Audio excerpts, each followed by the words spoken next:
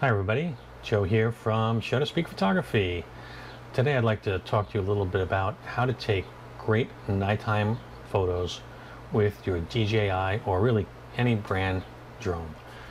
Now, I fly with the DJI Mavic 2 Pro, which arguably has probably the best image sensor of any consumer-based drone camera, but truth of the matter is, by about ISO 1600 or so, the images just start to fall apart. So while these drones take fantastic pictures during the day, great pictures at sunset, once things go to dark, once the sun goes down, the image quality just falls apart. Again, by ISO 1600, we're looking at almost unusable images due to the image sensor noise. So I'd like to take you through a workflow that's going to correct that and let you get phenomenal images despite the noise that's created by these sensors, how to compensate for it, and I'm going to show you the tools that I use and how you can get incredible images that are really going to up your game. So if you just take a look at this image I'm about to show you here, and you can see the image sensor noise in this photo, we're going to take it from here to here. Okay, so let's get started. Okay, so I'm in Lightroom. I use Adobe Lightroom to categorize and store all of my images, and I also do a lot of my basic workflow in Adobe Lightroom. So the first thing that you're going to want to do is you're going to want to take your images. Now, just to backtrack a second, what I did here was I shot just after sunset a series of 3 bracketed raw images on my DJI Mavic 2 Pro drone. Why did I shoot bracketed? What is bracketed? Bracketed is photos that you would take for an HDR workflow. Okay, what that means is because the image sensor really can't detect very well the differences between highlights and shadows in challenging situations, the HDR workflow takes underexposed photos, a regular photo, and an overexposed photo to compensate in the differences in the brights and darks of an image that's a very high contrast situation. So straight up daylight, you don't need HDR. It's not going to do you any benefit. But situation like this, where it was just after sunset, the street lights are on, we have some shadow areas, we have some highlight areas, the HDR is going to help us out somewhat. So using the DJI software, I took a bracketed set of 3. On the screen now is the 0 EV photo. What that means is this is the photo normally exposed by the camera. Okay. The next thing the camera did was it took an underexposed image. So it's underexposed by -7/10 of a stop. So a little bit more than a half stop, not a tremendous amount really. I could have probably went more, but that's fine. And then overexposed by 7/10 of a stop. And you'll see that that picks up these shadow areas over here that we didn't have in the other images. Okay, so we're overexposing to pick up detail in the shadows. We're underexposing to try and protect these highlights over here at the train station. Okay, and then here's our normal baseline, which we're going to use as the comparison for the other 2 images. The HDR software is going to take the best parts of all 3 of these images and combine them into one. Okay, and it's going to do that for us automatically. Just have to make a couple of small choices. If you don't have HDR software, that's okay. I use Aurora HDR. I find it to be, bar none, the best software out there. I'll leave a link to it in the description. Okay, but you could do this in Photoshop, you could do this in Lightroom. I'm going to use Aurora because that's how I like to work. So first thing I'm going to do is I'm just going to go into develop and make sure lens correction is on, and it is for all 3 of these images. If not, you would just go here to lens profile and pick your drone, and that just creates a correction and distortion. You see how it straightens the image and corrects a little bit of distortion at the end, the edges of the image. So just select all 3 of these and right click, and we are going to export a copy with Lightroom adjustments. to Aurora HDR. Now I'm doing a copy with Lightroom adjustments because lens correction is on, so we have made changes to these images. So let's go ahead and edit that copy with Lightroom adjustments, and Aurora HDR opens up for us, and you see it has the -7, the underexposed, the 0, and then the +7, 0.7. Okay, we're going to use auto alignment because these were shot in a drone in the air. There's definitely going to be some slight movement in these images, so let's let the software auto align these images so we have a perfect image.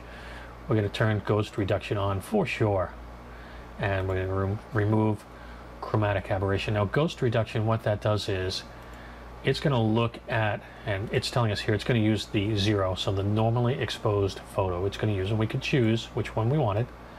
It's going to look at that image, and it's going to say, hey, anything that I think might be moving, like a car, I'm going to use the 0 EV as my baseline to reduce the blur factor in these 3 images. Because again, you got to remember, we took 3 images in a row. If there was a moving car, that car would have moved in all 3 of those images slightly. Okay, so it's going to look at the 0 EV, use that as the baseline, and use the image from that photo for any moving objects that it finds. So now all we have to do is create HDR by hitting that button, and away we go. Okay, the AI takes a look at what type of scene it is, and it's going to combine the best parts of all 3 of those images for us into one photo, and there it is. Okay, now right off the bat, it's pretty good. We could probably use it just like this.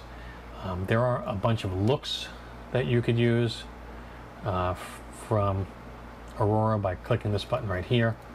These are like baselines to get you started. Like, let's say we went to architecture, this cityscape.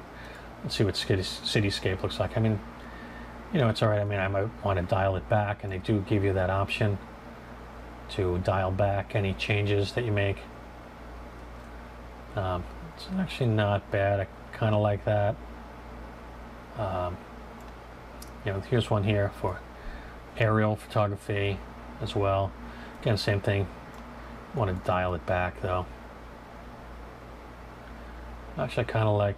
I kind of liked it when it got dialed back to 0. It's kind of funny. Let's see. I like that change there, and that's not bad. All right, so let's take that at 19. So we're going to take aerial photography at 19%. Okay, now the nice thing that I like about Aurora, we're going to apply that, and actually what that's going to do now is it's going to bounce us back into Lightroom. But the thing I like about Aurora is we do have layers, so we could continue to build layer after layer in a non-destructive way onto this image to change different aspects of it that weren't maybe the way we wanted them to be. So it gives us a lot of ability to adjust our flow. Okay, but for the purposes of this video, we're going to just bounce it right back to Lightroom. And now what I want to do is I'm going to bring this into Photoshop, and the reason I'm going to bring this into Photoshop is because I want a non-destructive workflow. We could do this in Lightroom, but every time I apply a filter going forward now, it would be a destructive flow. So by me bringing this into Photoshop, I can create a non-destructive workflow. But if you didn't like working in Photoshop, or you're a little bit intimidated by it, that's okay. You can do this all in Lightroom. But I'm going to then take this now, and I'm going to say open as a smart object in Photoshop, and that should bring us over here to Photoshop, and here we are. Okay, close out that other one. Oops, close this out. Nope. Okay, now let's fit the screen here. Okay, now here we have the image that Aurora created for us that got bounced back into Lightroom. We've opened it as a smart object in Photoshop, and here it is. So the first thing that I want to work on is getting rid of this sensor noise. Ooh, that's a little too close. As I mentioned, ISO 1600, these images were shot at ISO 1600 with the Mavic 2, and there's just way too much sensor noise here. It's just not a usable image in my opinion, but we can fix this. Okay, so first thing I'm going to do is create a copy of this layer by pressing Control J, and I'm going to name this Noise. Okay, and I'm going to go to Filter, and I'm going to use Topaz Labs DeNoise AI. Now, Topaz Labs DeNoise AI works phenomenally. They're always updating it. As you can see, there's an update available right now. For the sake of this video, we'll skip it. Okay, but they're always adding updates to it, which just makes it better and better all the time. It can be a little hit or miss sometimes. Sometimes it misses the mark, and sometimes it just crushes it. And we're going to hope that it crushes it here. So let's do auto detect. And a lot of times auto detect just nails it. And look at that. I mean, right off the bat, look at the difference there. I mean, it just cleaned up everything. Look at the street. It looks perfect. We could bounce around this image a little bit. Let's look at that parking lot. See how that came out. Look at the parking lot. I mean, absolutely perfect. Absolutely perfect. I'm happy with this just the way it is. Let's spot check a few more areas though. Let's look at this fire department building. Fantastic. Let's look at the train station. And okay, doesn't look like the AI wants to build a preview. There it goes. And again, it just does a really super good job. So let's go ahead and apply this. I'm happy with this. Look at the cars down below there. The markings in the road at the railroad track. I mean, it just looks fantastic. Topaz DeNoise AI just really cleaned this up fantastically. So okay, so now we're back in Photoshop, and let's just take a quick look at the before and after. That was the before. See the sensor noise there? Look at that. And now look at the after. Look at that.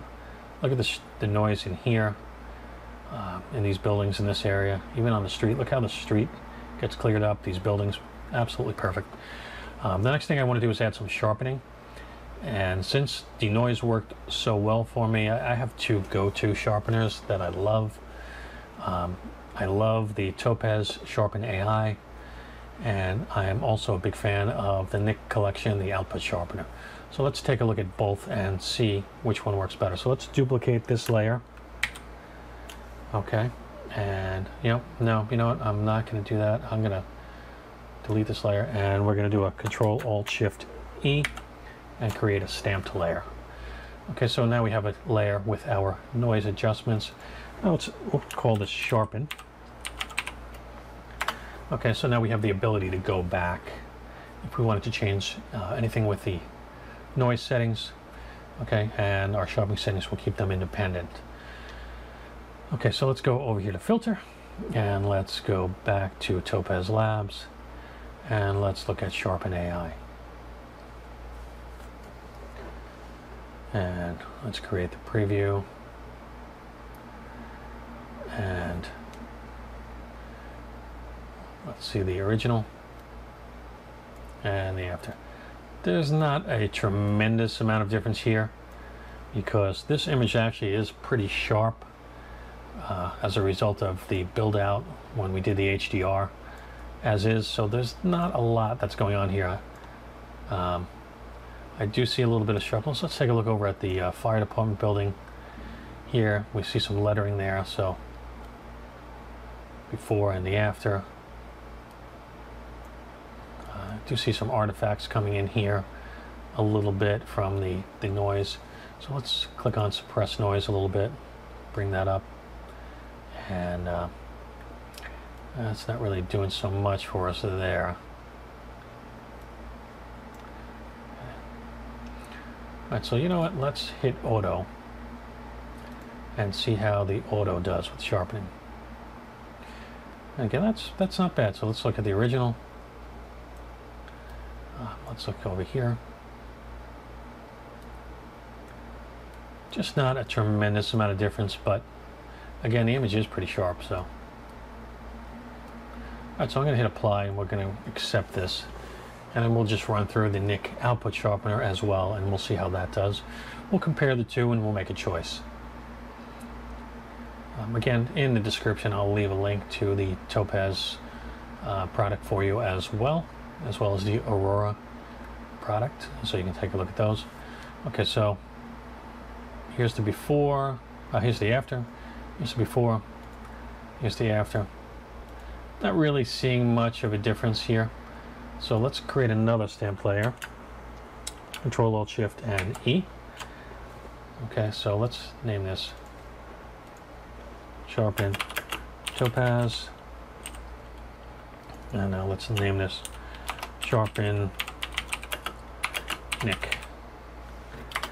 So let's run the output sharpener on this. So filter, oops.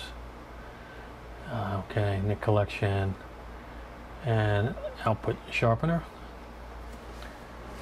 And let's see how this does for us. We'll do the update later. Okay. And now let's just take a look. See at the preview box down below the before and the after wherever I move my mouse. And not doing a bad job, but it may actually be introducing more noise than it's worth. So let's go ahead and we'll apply it and we'll see how that does. Okay, so let's take a look at the